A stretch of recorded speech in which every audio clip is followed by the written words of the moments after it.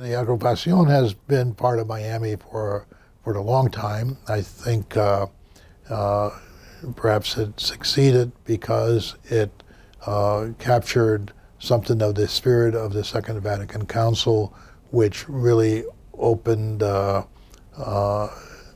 the church to the lay apostolate and reminded us that the universal call to holiness is for all the baptized. And so Father Llorente understood that and basically was accompanying young people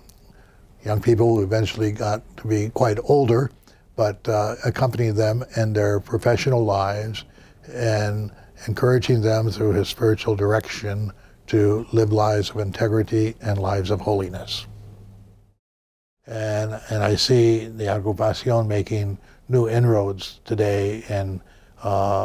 especially on campuses at FIU, University of Miami, and elsewhere. And I think that's the real future for the Agrupación, is to, again, give young lay people a solid foundation in their faith so that they can,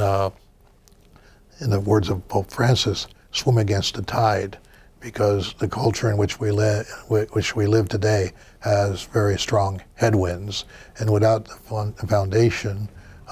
intellectual and spiritual foundation, that is part of the mystica of the Agrupación, it would be difficult to resist those headwinds.